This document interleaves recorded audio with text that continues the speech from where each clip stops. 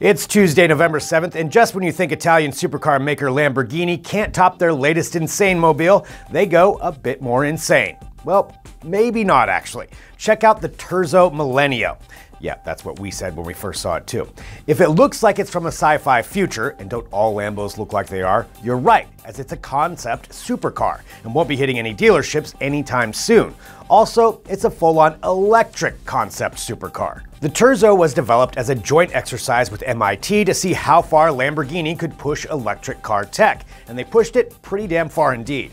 Power and storage comes from a mass of carbon nanotube-filled supercapacitors instead of old-school batteries, and the carbon fiber bodywork can also store energy. The sleek bodywork can also heal itself to a certain degree if it's damaged. There's a motor in each wheel, and each rim has a series of coil-like displays, or LEDs or something, which would be illegal pretty much everywhere except in Concept Car City, where the Terzo currently resides. Sadly, this amazing thing isn't a runner. There may also be a small issue with ground clearance, but it does show that Lambo is looking toward a possible electric future after decades of making a long line of amazing petrol-powered wondercars. So cool. Speaking of amazing substances, some smart folks over at Carnegie Mellon University have come up with what could be a revolutionary new metal alloy that could make future phones, tablets, and televisions truly bendable. Designed by the aptly named Soft Machine Lab at the school, researchers have come up with a metallic material that stays in liquid form at room temperature.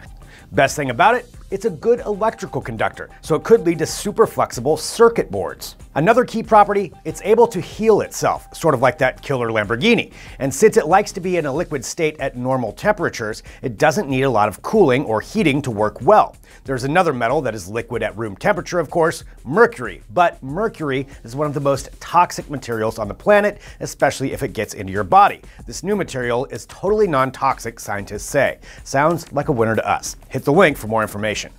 In the increasingly sophisticated world of ultra-complex computers, there's one machine that still makes a lot of hardware geeks smile, and it is still selling in the millions. It's the diminutive Raspberry Pi, a $25 open-source PC that's at the heart of a million robotics competitions and millions more other fun projects. DT has taken a long look at the history around this perky little PC, which went from an obscure hobbyist device to a mass-market phenomenon in 2011.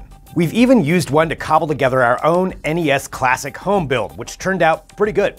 It's a great story of innovation, perseverance, and a lot of late nights after the inventor expected to sell a few thousand of the tiny computers and then got hit with over 100,000 pre-orders. Check out the whole story at the link, and be sure to check out Digital Trends for all the latest tech news, as well as our Facebook page and YouTube channel, and all of our podcasts are available on iTunes or wherever you get yours. Thanks for watching. We'll see you tomorrow.